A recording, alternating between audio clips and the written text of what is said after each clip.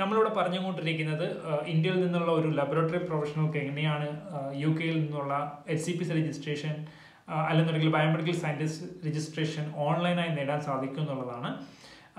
ഈ video information കുറച്ചധികം lengthy videos ആയതുകൊണ്ട് തന്നെ കുറച്ചധികം പാർട്ടുകളായിട്ടായിരിക്കും ഈ വീഡിയോ അപ്ലോഡ് ചെയ്യുക. അതുകൊണ്ട് തന്നെ ഓരോ പാർട്ടുകളും മിസ്സാകാതിരിക്കാൻ നിങ്ങൾ നിർബന്ധമായി യൂട്യൂബ് ചാനൽ സബ്സ്ക്രൈബ് ചെയ്യുക. അതിന് ശേഷം അതിന് തൊട്ടടുത്തുള്ള ബെൽ ബട്ടൺ എനേബിൾ ചെയ്യുകയാണെന്നുണ്ടെങ്കിൽ ഓരോ വീഡിയോ അപ്ലോഡ് ചെയ്യുമ്പോഴും നിങ്ങൾക്ക് കൃത്യമായി നോട്ടിഫിക്കേഷൻ ലഭിക്കുന്നതാണ്. നമ്മൾ തിരിച്ച് ഇങ്ങോട്ട് തന്നെ വരികയാണ്. നമ്മൾ first eligibility to apply for registration കഴിഞ്ഞാൽ രണ്ടാമത്തെ സെഗ്മെന്റ് എന്ന് പറയുന്നത് documents you need to prepare and certify. അതായത് ഞാൻ നേരത്തെ പറഞ്ഞു, ഡോക്യുമെന്റുകൾ വെറുതെ നമ്മൾ അപ്ലോഡ് ചെയ്ത് കൊടുക്കുകയല്ല, അവർ പറയുന്ന ഡോക്യുമെന്റുകൾ നമ്മൾ കൃത്യമായി കളക്ട് ചെയ്ത് അത് സർട്ടിഫൈ ചെയ്തിരിക്കണം. എന്താണ് സർട്ടിഫൈ ചെയ്യേണ്ടത്, ആരാണ് സർട്ടിഫൈ ചെയ്യേണ്ടത്, എങ്ങനെയാണ് സർട്ടിഫൈ ചെയ്യേണ്ടത് എന്നുള്ളത് ഞാൻ ഇവിടെ കൃത്യമായി കാണിച്ചു തരാം. So first document proof of identity and address. എന്താണ് proof of identity and address? So basically നമ്മൾ ഇന്ത്യയിൽ നിന്നാണ് അപ്ലൈ ചെയ്യുന്നത്, അതുകൊണ്ട് തന്നെ നമ്മളുടെ ഐഡന്റിറ്റിയും നമ്മളുടെ അഡ്രസ്സും പ്രൂവ് ചെയ്യേണ്ട ഒരു മിനിമം റിക്വയർമെന്റ്. അതുകൊണ്ട് തന്നെ എന്തൊക്കെ ഡോക്യുമെന്റുകളാണ് അതിന് വേണ്ടത് ഇതിനെക്കുറിച്ചൊന്നും കൂടുതലായിട്ട് ഞാൻ വിശദീകരിക്കുന്നില്ല. Your current passport or national identification card. നിലവിൽ നമ്മൾ ഇന്റർനാഷണൽ പ്രൊഫഷണൽ ആയതുകൊണ്ട് തന്നെ നമ്മളൊരു മറ്റൊരു ഇന്റർനാഷണൽ കൺട്രിയിലേക്ക് പോകുന്നത് കൊണ്ട് എപ്പോഴും അഡ്വൈസ് ചെയ്യുന്നത് നമ്മളൊരു പാസ്പോർട്ട് തന്നെ കൊടുക്കുന്നതായിരിക്കും നല്ലത്. നമ്മളുടെ സ്വന്തം പാസ്പോർട്ട് തന്നെ കൊടുക്കുന്നതായിരിക്കും. പ്രൂഫ് ഓഫ് ഐഡന്റിറ്റി ആൻഡ് അഡ്രസ്സിന് വേണ്ടി പാസ്പോർട്ട് തന്നെ കൊടുക്കാവുന്നതാണ്. അതിനുശേഷം ഒരുപാട് കാര്യങ്ങളിവിടെ കൊടുത്തിട്ടുണ്ട്, അതിൽ പലതും നമുക്ക് ആപ്ലിക്കബിൾ അല്ല. പാസ്പോർട്ട് കൊടുക്കുന്നതുകൊണ്ട് തന്നെ മറ്റൊരു ഡോക്യുമെന്റിലേക്ക് നമുക്ക് പോകേണ്ടെന്ന് ആവശ്യമില്ല. പിന്നെ നെയിം ചേഞ്ച്, അതായത് സാധാരണയായി നമുക്ക് ഒരു പർട്ടിക്കുലർ ടൈം പീരീഡ് വരെ ഒരു പേരുണ്ടാകും, അതിനുശേഷം നമ്മൾ പേര് മാറ്റിയിട്ടുണ്ടാകും. അതുകൊണ്ട് തന്നെ ലേറ്റസ്റ്റ് സ്റ്റേജിൽ നമുക്ക് എന്തെങ്കിലും പേര് മാറ്റം വന്നിട്ടുണ്ടെന്നുണ്ടെങ്കിൽ അത് ഐഡന്റിറ്റീനെ ബാധിക്കാൻ സാധ്യതയുണ്ട്. അതുകൊണ്ട് തന്നെ എന്തെങ്കിലും നെയിം ചേഞ്ച് ആപ്ലിക്കബിൾ ആണെന്നുണ്ടെങ്കിൽ അതിന് വേണ്ടുന്ന ഡോക്യുമെന്റ്സ് കൃത്യമായിട്ട് കൊടുക്കേണ്ടതുണ്ട്. സോ അടുത്ത രണ്ടാമത്തെ ഡോക്യുമെന്റ് എന്നത് course information form and professional qualification certificate. എന്താണ് കോഴ്സ് ഇൻഫർമേഷൻ ഫോം? ഞാൻ നേരത്തെ പറഞ്ഞു, നമ്മൾ പഠിച്ചേക്കുന്ന സിലബസ് HCPC പറയുന്ന കോഴ്സ് ഇൻഫർമേഷൻ ഫോമിന്റെ ഫോർമാറ്റിലേക്ക് ചേഞ്ച് ചെയ്ത് എടുക്കുന്ന ഒരു ഡോക്യുമെന്റാണ് കോഴ്സ് ഇൻഫർമേഷൻ ഫോം. കൃത്യമായി കോഴ്സ് ഇൻഫർമേഷൻ ഫോമിന്റെ ഒരു ഫോർമാറ്റ് HCPC വെബ്സൈറ്റിൽ തന്നെ കൊടുത്തിട്ടുണ്ട്. ആ ഫോം നിങ്ങൾ ഡൗൺലോഡ് ചെയ്യുക. അതിനുശേഷം നിങ്ങളുടെ പഠിച്ച കോഴ്സിന്റെ സിലബസ് ആ ഒരു ഫോർമാറ്റിലേക്ക് കൺവേർട്ട് ചെയ്യുക. കൺവേർട്ട് ചെയ്യുമ്പോൾ നിങ്ങൾ ശ്രദ്ധിക്കേണ്ടത് ഞാൻ നേരത്തെ പറഞ്ഞ പോലെ വീണ്ടും റിപ്പീറ്റ് ചെയ്ത് പറയുകയാണ്, ഇതൊരു ഇമ്പോർട്ടൻറ്റ് പോയിന്റ് ആണ്, അതുകൊണ്ടാണ് വീണ്ടും റിപ്പീറ്റ് ചെയ്ത് പറയുന്നത്. സ്റ്റാൻഡേർഡ് ഓഫ് പ്രൊവിഷൻസ് കൃത്യമായി വായിച്ചു നോക്കുക. ഓരോ സെഗ്മെന്റിലും അവർ എന്താണ് ഉദ്ദേശിക്കുന്നത്, എന്ത് ഇൻഫർമേഷനാണ് അവർക്ക് വേണ്ടതെന്ന് മനസ്സിലാക്കി അതനുസരിച്ചിട്ട് നിങ്ങളുടെ കോഴ്സ് ഫോം പ്രിപ്പയർ ചെയ്യാൻ ശ്രമിക്കുക. നിങ്ങളുടെ കോഴ്സ് ഫോമിൽ എത്രയധികം ഇൻഫർമേഷൻസ് നിങ്ങൾ ഇൻക്ലൂഡ് ചെയ്യുന്നു അത്രയധികം നിങ്ങൾക്ക് രജിസ്ട്രേഷന് വേണ്ടിയിട്ടുള്ള പോസിബിലിറ്റീസ് വളരെ കൂടുതലാണ്. So the course information form provides us with the details of theoretical and practical content of the course you have successfully completed. We will use it to determine whether your qualifications are comparable to our standards of proficiency for the profession you are applying to join. ഈ information തന്നെയാണ് ഞാൻ നേരത്തെ പറഞ്ഞത്, ഞാൻ വീണ്ടും card കയറി അതിലേക്ക് explain ചെയ്യുന്നില്ല. The information provided should include details of the course content, the number of theoretical and practical hours for each module or subject, and the assessment method used. This information may be taken from a syllabus but must only include parts of the course which you studied. So course information ഫോമുമായി ബന്ധപ്പെട്ടുള്ള കുറച്ച് information കൊടുത്തേക്കുന്നത് ഞാൻ നേരത്തെ പറഞ്ഞ പോലെ തന്നെ course information form എങ്ങനെയാണ് എന്ന് നിങ്ങൾക്ക് കൃത്യമായി മനസ്സിലാക്കണമെന്നുണ്ടെങ്കിൽ ഇവിടെ അറ്റാച്ച്മെന്റ് കൊടുത്തിട്ടുണ്ട്. ഈ വേർഡ് ഡോക്യുമെന്റ് ഡൗൺലോഡ് ചെയ്തിട്ട് വേണം, ഈ വേർഡ് ഡോക്യുമെന്റ് ഫോമാറ്റിലേക്ക് വേണം നിങ്ങളുടെ സിലബസ് കൺവേർട്ട് ചെയ്ത് മാറ്റാൻ വേണ്ടിയിട്ട്. So the next document certificate of English language proficiency.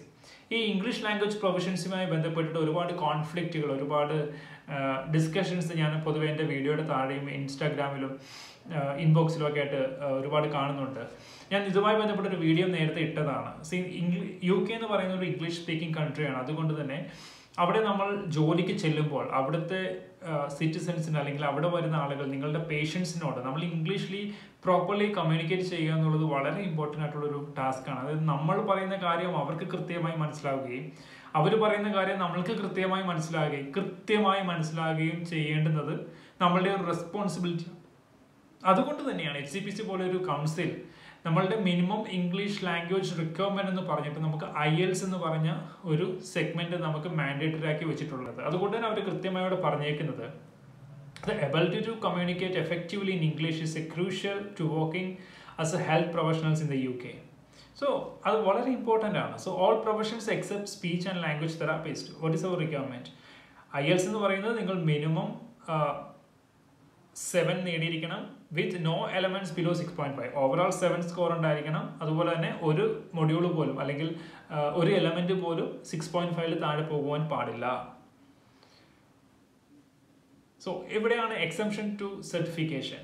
എന്താണ് ഒന്നാമത്തത്? A native English speaker four ഹൂം English is there first language.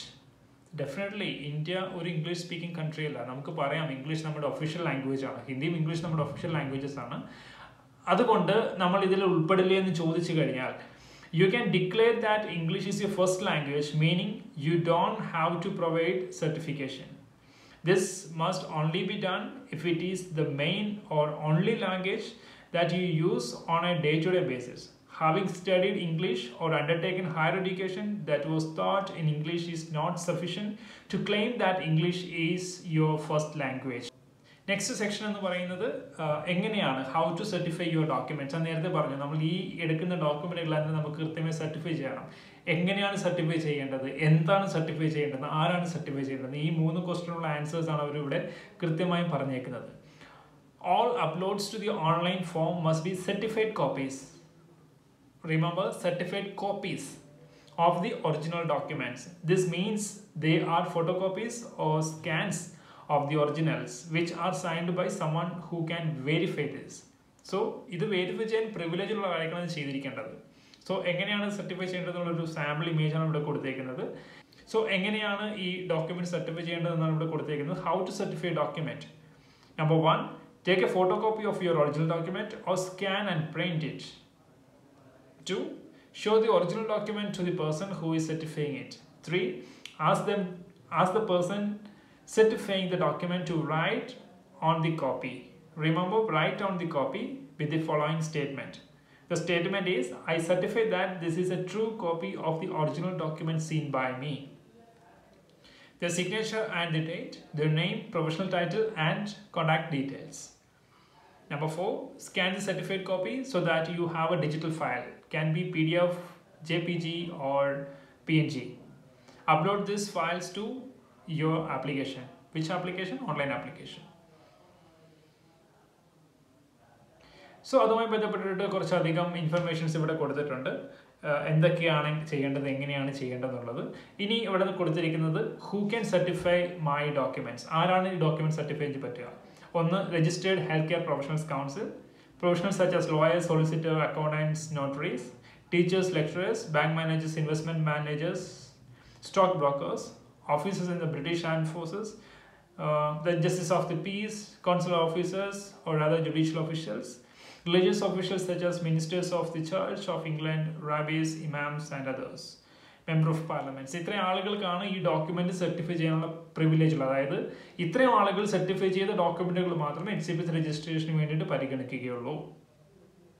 So അതുമായി ബന്ധപ്പെട്ടുള്ള കുറച്ച് ഇൻഫർമേഷൻ ഇവിടെ കൊടുത്തിട്ടുണ്ട്. Documents you need to prepare and certify. നമ്മൾ ആ സെഗ്മെന്റിലേക്ക് നെക്സ്റ്റ് പോകാം.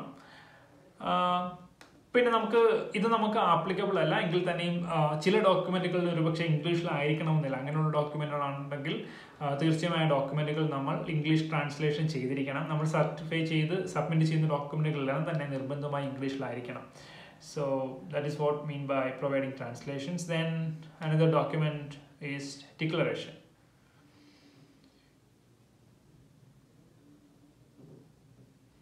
So you will be asked to sign a declaration regarding background check. അതായത് നമ്മൾ കൊടുക്കുന്ന ഡോക്യുമെന്റുകളെല്ലാം തന്നെ ബാക്ക്ഗ്രൗണ്ട് ചെക്ക് ചെയ്യുകയെന്നും നമ്മൾ കൊടുക്കുന്ന മിക്ക ഇൻഫർമേഷൻസും പേഴ്സണൽ ഇൻഫർമേഷൻസ് ഉണ്ടാക്കാം, പ്രൊഫഷണൽ ഇൻഫർമേഷൻസ് ഉണ്ടാക്കാം. സോ ഈ ഇൻഫർമേഷൻസ് ഒരു തേർഡ് പാർട്ടിയുമായിട്ട് ഷെയർ ചെയ്താൽ മാത്രമേ അവർക്ക് ബാക്ക്ഗ്രൗണ്ട് ചെക്ക് ചെയ്യാൻ സാധിക്കുകയുള്ളൂ. അപ്പോൾ അതിന് വേണ്ടിയിട്ട് അവരെ നമ്മൾ ഒരു പ്രിവിലേജ് കൊടുക്കുന്നതാണ് ഈ ഡിക്ലറേഷൻ വഴി. It's normal thing.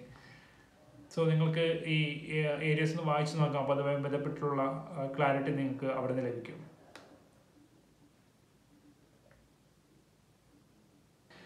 സോ നമ്മളിപ്പോൾ 2 സെക്ഷൻസ് കവർ ചെയ്തു. ഒന്നെന്ന് പറയുന്നത് eligibility to apply for registration, രണ്ടെന്ന് പറയുന്നത് documents you need to prepare and certify. Next segment എന്ന് പറയുന്നത് ഹൗ ടു അപ്ലൈ വയ ഇന്റർനാഷണൽ ആപ്ലിക്കേഷൻ റൂട്ട്. എങ്ങനെയാണ് നമ്മൾക്കൊരു ഇന്റർനാഷണൽ ആപ്ലിക്കേഷൻ റൂട്ട് വഴി അപ്ലൈ ചെയ്യാൻ സാധിക്കും എന്നുള്ളതാണ് നമ്മളിവിടെ പറഞ്ഞുകൊണ്ടിരിക്കുന്നത്. ഇന്ത്യയിൽ നിന്നുള്ള ഒരു ലബോറട്ടറി പ്രൊഫഷണൽക്ക് എങ്ങനെയാണ് UK നിന്നുള്ള HCPC രജിസ്ട്രേഷൻ അല്ലെന്നുണ്ടെങ്കിൽ ബയോമെഡിക്കൽ സയൻറ്റിസ്റ്റ് രജിസ്ട്രേഷൻ ഓൺലൈനായി നേടാൻ സാധിക്കും എന്നുള്ളതാണ്.